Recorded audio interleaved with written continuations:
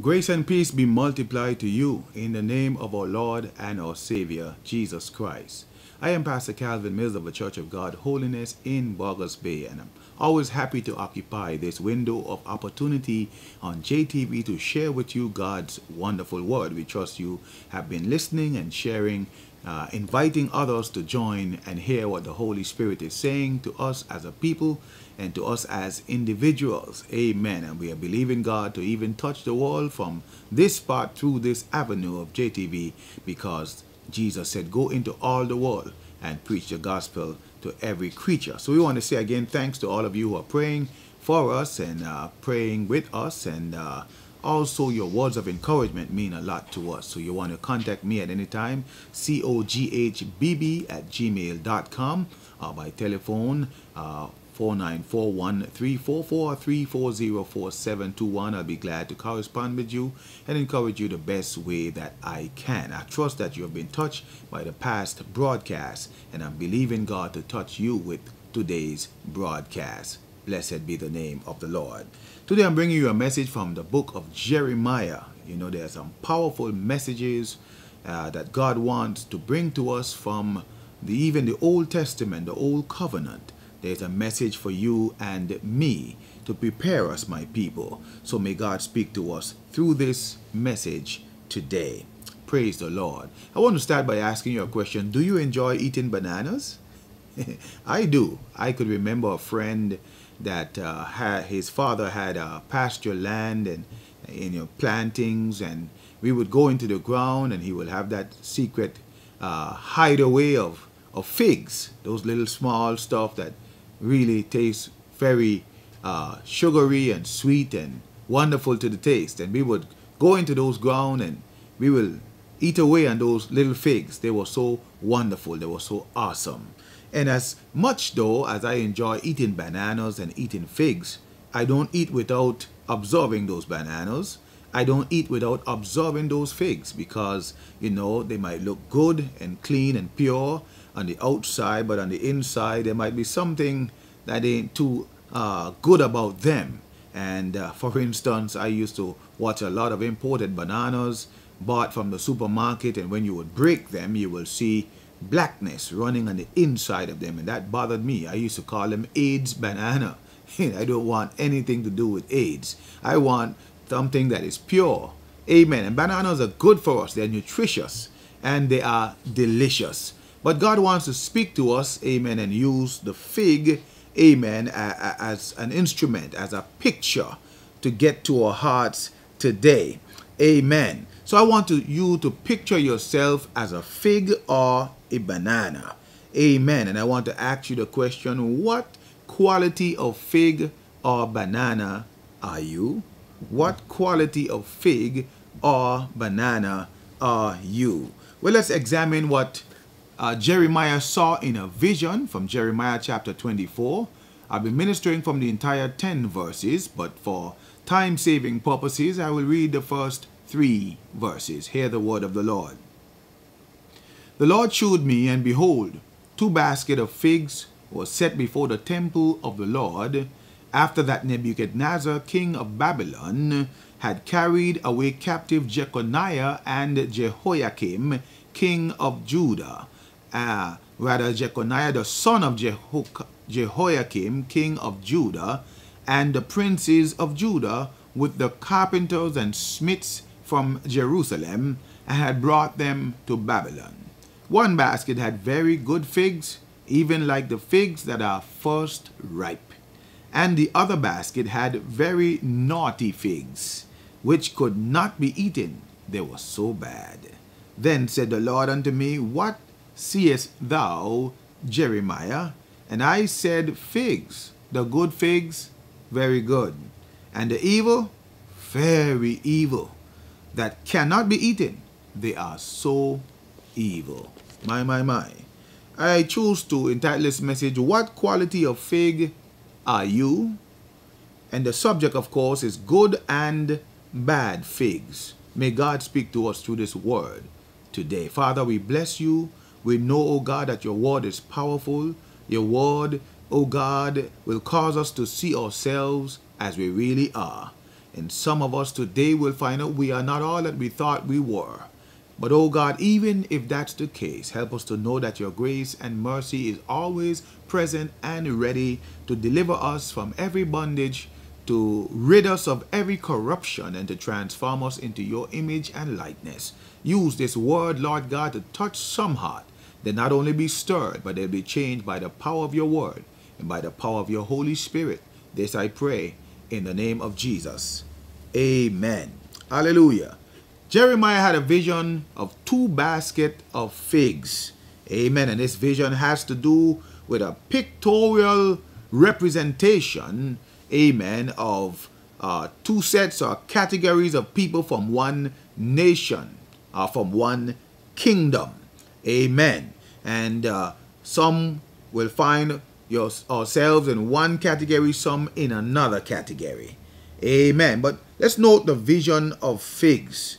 Amen. And of course, vision is seeing the future before it happens. So what God often does, he shows us what is to happen before it happens. And when he shows us it is so real, it is as if it has already been done. And that's the picture here. Amen. What Jeremiah saw.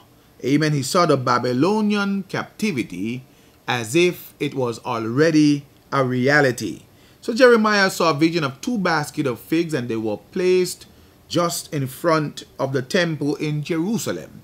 And what comes to our mind is, amen, the offering of first fruits. And if you remember in our last meeting, our message, we mentioned, my friend, that the secret of success is putting God first and doing first things first. And one of the first thing principle is that the first of every crop, amen, the first crop belongs to God. That's the first fruit. It was brought to God into the temple, and I tell you, the first governs the rest. The first sanctifies the rest. And there's a powerful principle in first things. Amen. So no doubt, my friend, amen, the picture is one, these 2 baskets being brought as first fruits to the temple of the living God. And these baskets were set down, amen, in readiness to be examined by the priest, who rigorously rejected all fruit that was not sown, according to the pulpit commentary. Amen. So my friend, the principle is inspection comes before reception. That's the truth. God doesn't just receive a first fruit offering like that. He inspects to see if he's getting what he expects. It must be of a certain quality. Amen. And if that quality is not there, it is not received, but rather rejected. Yes, my friend, and the truth is, before we get to heaven, amen, we will be inspected before we are received.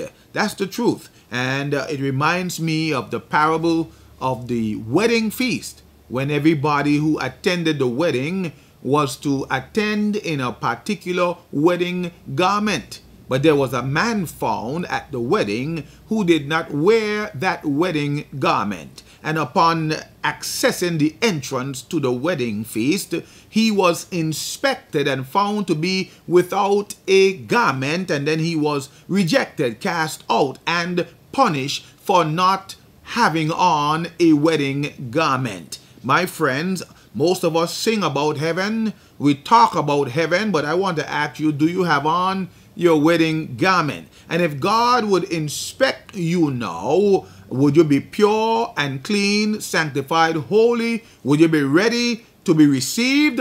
Or would you be found with corruption and evil in your being, in your heart, thereby you being rejected instead of being accepted? Amen. These are the questions that we need to ask ourselves today. Amen. So we know the vision of the figs. Let's note the diverse description of these 2 baskets of figs. Diverse means different. And these 2 baskets of figs were very, very different. Let me go a little further and say they were extremely diverse. The farthest to the left and the farthest to the right you can go. That is how these 2 baskets of figs appear in comparison. Amen. Amen. That's the truth. Because he said some were very good and others were very bad or very evil. And oh, the KJV really, emphasize the evilness of the bad figs. Yes, he said the evil was very evil, so evil that it could not have been eaten. Think about that. Amen. So let's look at these two baskets. In one basket there were fresh, just ripened figs. That's how the Living Bible puts it. Fresh, just ripened figs. Amen. And ain't nothing beat fresh, just ripened figs. They were like the first ripe figs gathered in June and considered to be a delicacy. Normally the harvest is expected in August, but some harvest shows up early. And normally that early harvest was said to be a quality, amen, a very high quality harvest that sprung out in the month of June. Amen. And the early figs of summer were most refreshing and satisfying, according to Hosea chapter 9 and verse 10. So refreshing and satisfying that an early fig is hungrily snatched and gobbled up, according to Isaiah 28 and verse 4. So when you see something good, something pure, something delicious, something nutritious, yes, my friend, something that will just enhance your well-being and your sense of well-feeling. Oh, my friend, you go after that stuff, and you even probably get the hog, you get the hog mentality. You just want to gobble it down, swallow it down, because it is so wonderful. It is so attractive, so appetizing, so enjoyable. Well, that's how this basket of figs were. That was like the first ripened figs. Amen. But in the other basket, there were naughty figs. Naughty figs which could not be eaten. Amen. And the word naughty means of poor or inferior quality. Poor or inferior quality. And of course, I play with these words, quality and quantity. For instance, in churches today, we have no, if there's a rival spirit, which there shouldn't be, there are some churches that have quantity, but some people believe they don't have the quality. Why they have the quantity? No, don't throw the book at me, please. Just hear what I'm saying. And there are some churches that are smaller numerically, and they will tell you it's not the quantity, but it's the quality. I don't know how to rectify the matter, but it is not to say that where there is quantity, there can't be quality, and where there is quality, there can't be quantity. Amen.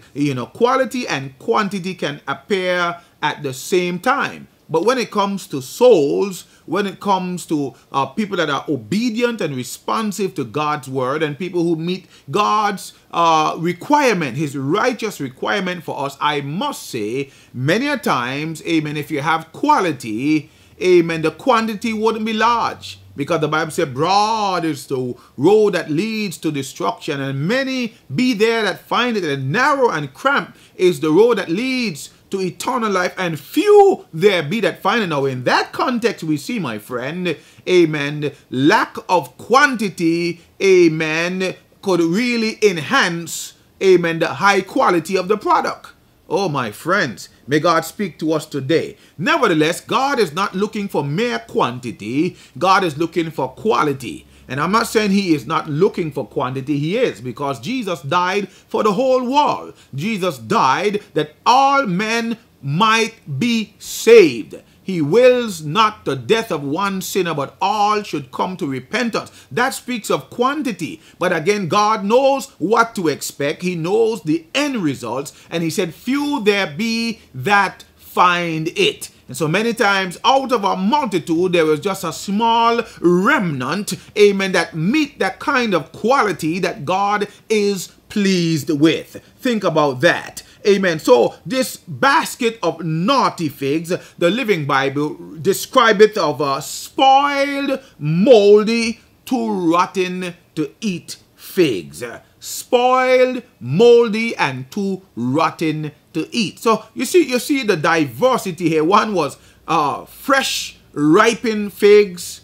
Amen. Early, the first fruits. It was pure, sweet, delicious, the highest quality. And the other was of the poorest quality. It was spoiled, moldy, too rotten to eat, therefore rendered very unedible, very unfit, or very unsafe to be eaten. Oh, my friends, let's note in this message the depiction of these two baskets of figs. Now, we have seen there's a vision of two diverse baskets. We have given you the description and the extreme diversity of these two baskets of figs. But thirdly, let us note the depiction of these two baskets of figs. Now, the root word depict means to represent with a picture.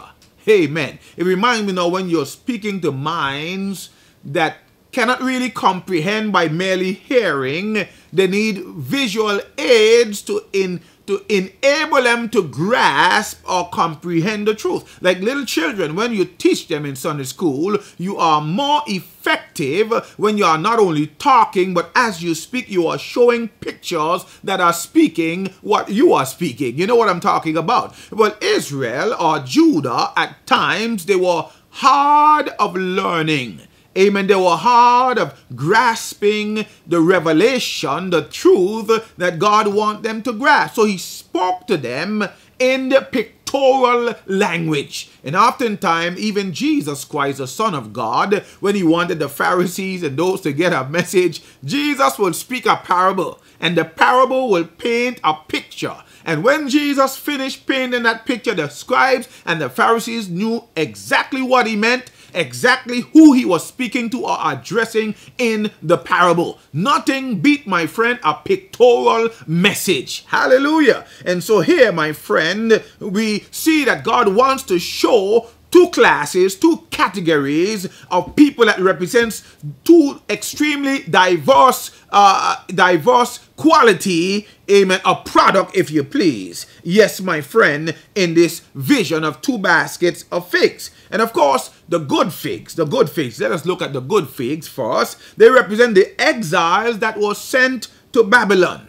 Jeconiah, king of Judah, the princes, and the skilled tradesmen of Judah, according to the first verse. Now, I know this passage of scripture can really play with you, because I say those in the church today that we deem to be the good figs sometimes in reality are the bad figs. I know I'm getting your attention. And those that we deem to be the rotten bad figs sometimes are indeed the good figs. Because why am I saying what I'm saying? It appears at this time in this vision that while some were carried away captive to Babylon, which would seem like punishment, like chastisement, amen. And so normally the people that are punished and disciplined and chastised, they are the bad people. That's the conclusion many of us will draw. And there were some that were left back in Jerusalem. And they would conclude, well, we who are left, we are the finer ones. We are the better ones. But those that were taken away captive to Babylon, they are the bad fruit. They are the spoiled, moldy, rotten fruit. So they thought. Are you hearing me? But according to God, the good figs were those that were taken into Babylonian exile. Amen. Think about that. Yes, my friend, but the good figs not only represents those that were taken into Babylonian exile, those whom God, amen. You see, God not only sees us for who we are, he sees us for what we can become. He knows the thoughts and the intents of our hearts, and he knows those who will repent. He knows those who will reform. He knows those who will return unto him. He knows those that will reconnect to a vibrant relationship with himself. But he knows those of us who are hardened, those of us who are concrete in our wills, that we're going to do our own thing. We're going to do it our own way. We're going to be clothed in our own self-righteousness, which are as filthy rags in the sight of God. God knows the end from the beginning. So he knows the good from the bad food. You and I can't always discern the good from the bad, because some good figs or bananas in church today, they have the prettier skin. Lord have mercy. I don't want to mess with nobody. But what I'm saying, when you look at the banana skin, or you look at certain people in church from the externals, they look holy. They look well adorned. Even their facial features and their demeanor speaks of them as good figs. things. But when God look at them from the heart, they are nothing but filthy, rotten, moldy, corrupt figs that are unedible.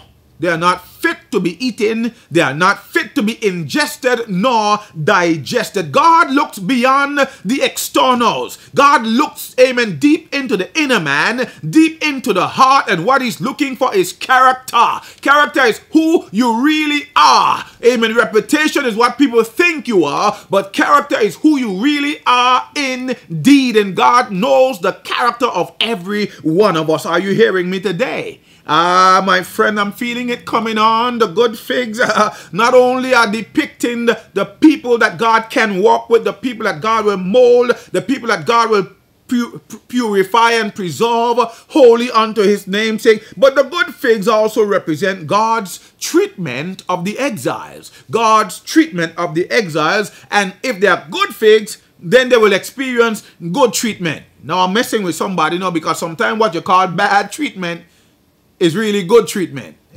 You know why? I often say this way: anything that brings you closer to Jesus is good for you. So sometimes when you experience discipline, you say, oh, he don't love me, mommy don't love me, daddy don't love me. If they love me, why are they whipping me like that? I remember the Reverend John Hagee said, son, now daddy loves you. And daddy got to do this thing because this is good for you. Daddy want you to be a good kid. He wants you to be a well-behaved kid, an honorable kid. And so what daddy's doing is not out of any hatred, but daddy's got to clap you behind because daddy loves you. And the Bible said, whom God loves, he chasteneth.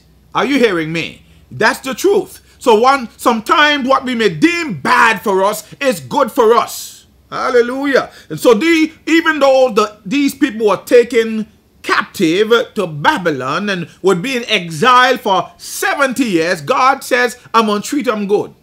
Oh, you could be in a strange place. You could be in a bad place, but you can experience good treatment. You see, because wherever you are, Jehovah Shammah is there. He's a God who is with you. And if God take you anywhere, God is there where he took you. Are you hearing me today?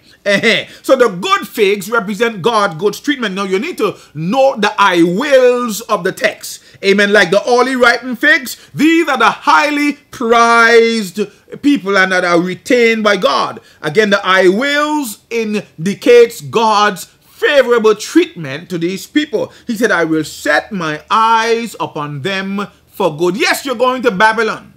And you feel you're going to be mistreated, you're going to be taken advantage of, you're going to be abused, but my eyes are upon you for good. Oh, that's encouraging to somebody, because some of you feel like you're in Babylon right now, you're in exile, you're in captivity, you're in a strange land, you have lost your joy, you have lost your peace, you have lost your song. Oh, my friend, and you feel depressed and discouraged, but I want you to know, my friend, if you have a heart for God, if you have a love for God, in spite of where you are, the eyes of God are upon you for good. Glory to God. I will see to it that you are well treated. You know, God, look at it. God allowed even Daniel and those folks, amen, that were taking into this Babylonian territory, my friend. God allowed them to be treated well. Why? Because they honored God. They had a heart for God, and the king showed them favor. The king even made his own people jealous because these aliens were the top dogs in the king's government. Are you hearing me, somebody? I am telling you, it doesn't matter where you are. You could be a stranger in the land of the BVI, but if you have a heart for God, if you love God with all your heart, though you're in a strange land, God's eyes are upon you for good. He will show you his favor. Glory to God. He said, I will bring them back here again. Now, there were those who probably thought when God gone with them, he gone to get rid of them. He gone to destroy them. Yes, he gone to punish them, that there'll be no more, but the devil is a liar. Amen. God said, I'm going to bring them back. I don't know, some of you might be in a strange land. You might be going through a disciplinary season. You might be going through a season of reformation. You might be confused as to why you are where you are, but there is a purpose why you are where you are. And I want to tell you, my friend, God will bring you back. God will restore you back to your rightful place if you endure the season of discipline. If you endure the season of corrective judgment, you will be spared had the destructive judgment. Are you hearing me today? I will bring them back to Jerusalem. I'm not finished with you. Tell your friends, don't write me off yet. I know I've had some setbacks. I know I've lost some joy and I've lost some steam, but tell them I'm coming back because God is still working on me to make me what I ought to be. And though I'm not there yet, I'm going to get there because I'm going to submit to divine chastening and I'm going to let the Lord have his way in my life. Shout hallelujah, somebody. Hallelujah. I'll bring them back here again. He said, I will build them and not pull them down. Yes, my friend, he didn't allow you to go to Babylon merely for your destruction, but for the destruction of the flesh, for the destruction of idolatry, for the destruction of carnality, amen, and for the destruction of spiritual blindness and spiritual numbness. God allow us to go there because he wants to chip some stuff off of us. He wants to put us back on the wheel, and he wants to reshape and remold our lives again. He is in the reconstruction business. He is in the restoration business. Hallelujah. And God said, I will plant them and not pluck them up. Not uproot them. He's not going to uproot you to get rid of you. He may have transplanted you from Jerusalem onto Babylon, but another transplantation is coming. He's going to, oh God, take you out of Babylon and he's going to bring you back into Jerusalem. And if you stay the course, you will experience the force. As one preacher said, stay in the hands of God. It might seem bitter, but it's going to get better. Because anything that brings you closer to Jesus is good for you. God said, I will give them a heart to know me, that I am the Lord. He said that in the 7th verse. You see, because God is looking for commitment that would enthrone the Lord upon our hearts with no rivals. And if you study Israel and Judah, they often got in trouble with idolatry. They would bring a rival to God in the temple, in the throne of their heart. And oh, my friend, that provokes God to jealousy, that get God spit hot, and God will bring in a foreign nation and judge them. Are you hearing me? But God said, I'm going to give them a heart to know me, that I and I alone am God. There is no God but me. You should have no other God before me. Are you hearing me today? Amen. Now let's look at the depiction that represents the spoiled, moldy, too rotten to eat figs. They speak of Zedekiah, another king of Judah, his officials, and all the people in Jerusalem, as well as those who were left in Egypt. No, the thing is that they were left in Egypt, they felt good. They were left in Jerusalem. Oh, we are the better one. You see, there's some of us who pride ourselves that we are righteous. We don't seek the righteousness of God, but we feel like we are better than others. We feel like we are gooder, sorry to mess with you, than others. Are you hearing me? And oftentimes, my friends, amen, we regard those that are under some suffering, under some chastisement, that they are the rotten figs. So those who remain in Jerusalem, no doubt those that were taken away captive, they are the rotten figs. They are the ones that need to be destroyed. But sometimes the opposite is the reality. My friends, many are prone to think that the greatest sufferers are also the worst sinners. Do you remember Job and his friends? God bragged on Job and said, told the devil, have you considered my servant Job? There ain't nobody like him. A man that fears God and issueth evil. But yet, because of what God allows Satan to do to Job, his friend said, you must have had sinned. You could not be going through all that you're going through if you didn't sin. Not necessarily. God allowed it. But they misjudged him, that he had to be a bad sinner in order to experience the badness. My friend, it don't matter how righteous you are, we will experience the good and the bad, even the good, the bad, and the ugly in this life. But my friend, thanks be to God, God's goodness will outweigh all that the devil tries to do to us. Praise be unto God. Are you hearing me? Joseph went from the pit to the palace. He was a young man that fears God. God was pleased with him. God was with him. God accompanied him from the pit to the palace. But if somebody had looked on this man's life, that's a troubled kid. That's a kid. That's a problem child. Look here, he come out of the pit. Look, he get in trouble in Potiphar's house. He put in prison. No, my friend, but look how he progressed from the pit to the palace. God was with him. Are you hearing me? Oh, my friend, the truth of it is, the very bad, unedible figs represented God's terrible treatment to these people that were left in Jerusalem.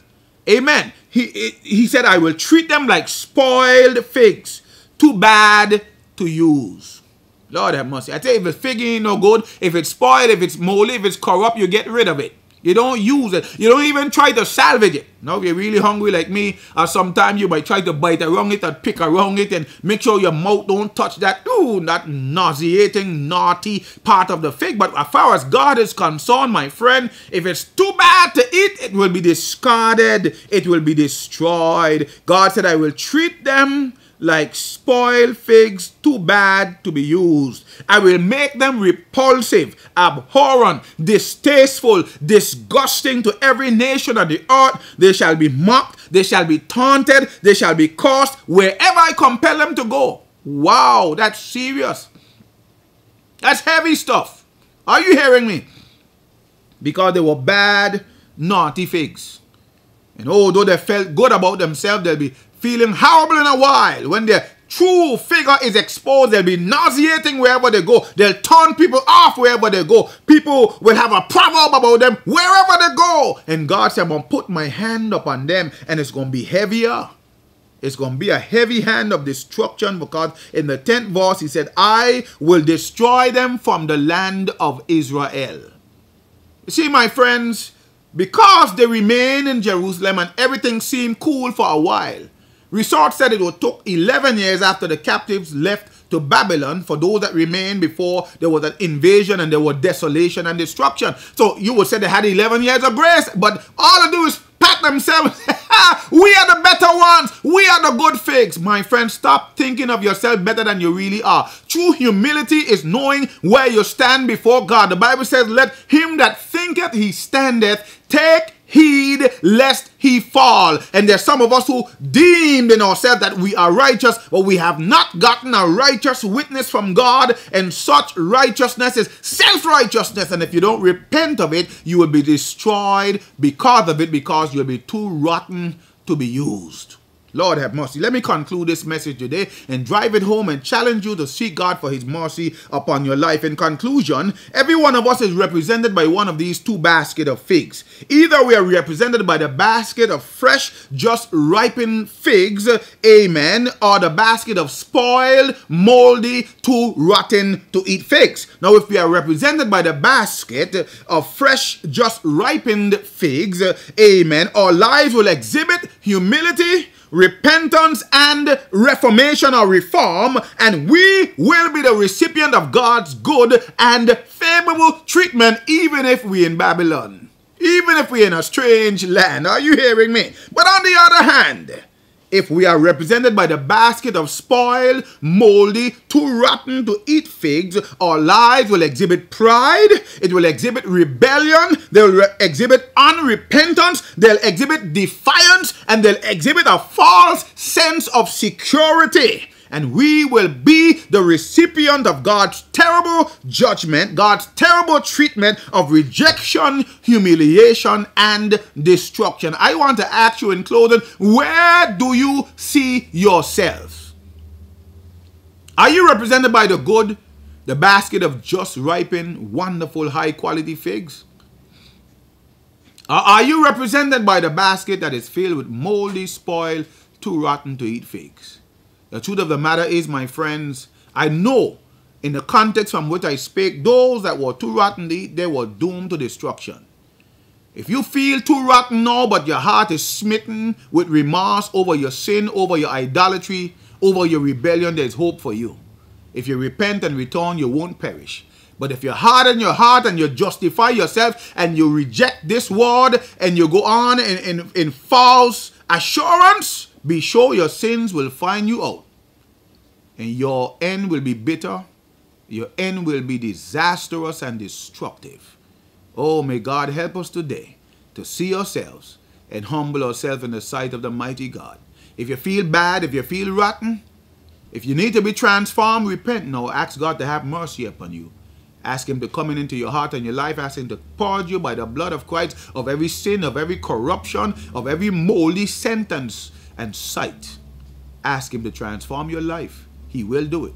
if you will trust him. Let me pray this prayer in closing. Father, in the name of Jesus, for everyone who will repent upon hearing this message, after humbling themselves because they have seen themselves in these two baskets of figs, if they have seen themselves on the negative side, but there's a sense of remorse, a sense of need of Jehovah, and they will cry out to you now, save them, deliver them, rescue them, transform them, oh God. But oh, if they harden their heart and stiffen the neck, inform them that they will be suddenly cut off, and that without remedy, because they are too rotten to be used. Father, have your way in this message. The results are up to you and those who will cooperate with your word and your Holy Spirit. And we leave it all in your hands. In the name of Jesus. Amen. Hallelujah. COGHBB@gmail.com or 284-494-1344. Contact me. Let me know you've been touched, you've been encouraged by this message.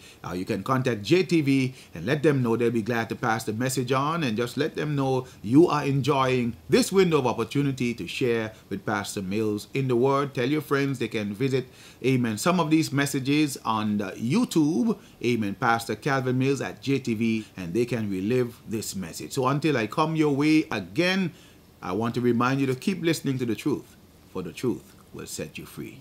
Bye-bye.